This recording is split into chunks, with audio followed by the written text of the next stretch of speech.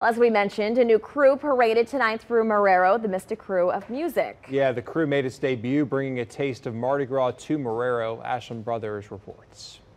For the first time, the Mystic Crew of Music sounds off in the streets of Marrero with a new beat every 100 feet. The sound of his parade coming together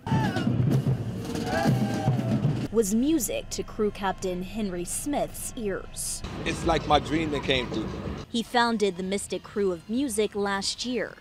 It's a lot of work. It's a whole lot of work. We came together, put our heads together, put the plan together, and we made this work. For Smith, a musician who plays the organ and keyboard, it was important the culture that comes with music be brought to the West Bank. I know a whole lot of musicians, and we come together and we kind of like just play music here and there, but putting it on the street is what we need to do here. The theme of the inaugural Mystic Crew of Music, Music Around the World, featuring 18 floats and about 250 crew members throwing lots of beads, branded pillows, towels, purses, and light up collectibles. I like it because we catching the beads. I like the dance group and the people who on the floats. I like the tenor drums and the trumpets. Trumpets because they're loud and I like loud noises, and I like to blow on the instruments.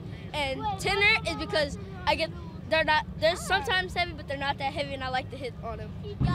Wildcat Pride on 3. 1, 2, 3. Wildcat Pride! It's the Woodmere Wildcats' first time participating in carnival season and these kids' second parade to march in. I'm really happy and thankful for being in these parades.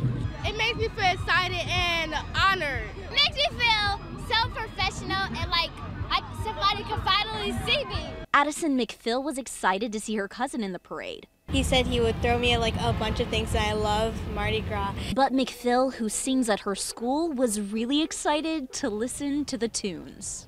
And I love music. It's like stories, like singing though. It's like, it tells a story but like in a happy way. And despite it being kind of a chilly school night, hundreds came out to celebrate a little bit of history being made here on the West Bank. In Marrero, Ashland Brothers, Fox 8, Local First.